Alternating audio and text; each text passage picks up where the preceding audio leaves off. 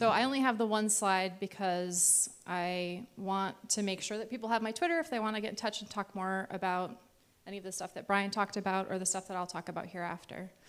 But the thing I want to talk about in the next 5 minutes is what would the world look like if developers could stop caring about secrets?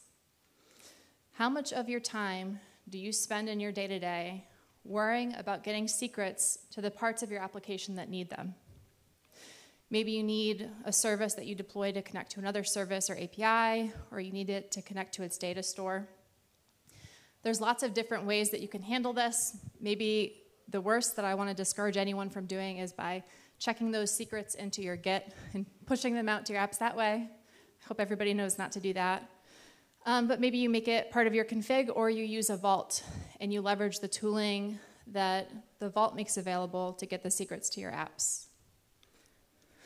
And what about in your own workflows? How often do you work at the command line and need to log into a CLI that requires some credentials? So you have to find a way to store those creds securely, but somehow get them to the command line when you need them. That can lead to some practices like putting the secrets that you need in your file system, which isn't ideal. While you're developing, how do you manage that evolution from developing in a development environment to developing in a production environment? Usually you have different needs in those two environments. Sometimes when you do local development, you're just connecting to a local device, but in prod you need other secrets. So how do you navigate the transition from one to the other? In our current workflows, there's some real downsides. We spend a lot of time worrying about how to get secrets to our applications when that's not really the core thing that we care about. What we care is that service A can connect to service B. But we don't get to think about it in those terms. We have to think about it like, oh, how can I get this secret over there? Which means that we learn a lot of special tooling to deal with secrets, even though that's not our primary domain expertise. And it's not the thing that is going to really deliver value to our business. It's a side concern. And even with all the work that we do to learn this additional tooling, we still do a crappy job, even if we have the best intentions. There's still breaches and hacks that happen, and secrets still leak. So we're not doing well enough at this. So I started to think, what would a nice solution for this problem look like? And think about what it's like for the web applications that you interact with. How many of you here use a password manager? Okay, so it's a pretty well-adopted practice in this group. Like my mom doesn't use one yet. I'm trying to get her on it, but we'll get there.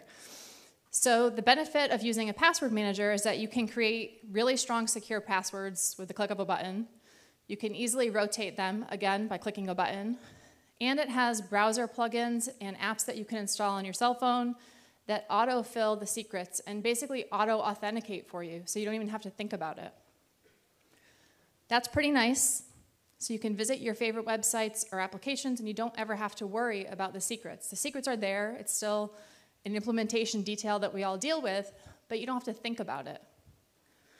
So let's try to apply that to our development workflows. We as a community can leverage tools that exist today that do exactly that for us. They make secrets available to apps that need them, or even better, that handle the authentication process for them entirely so they don't have to worry about it. In a way, we want to make it so that in our development workflows, the process feels the same as it does when we visit a web app and we use our password manager integration.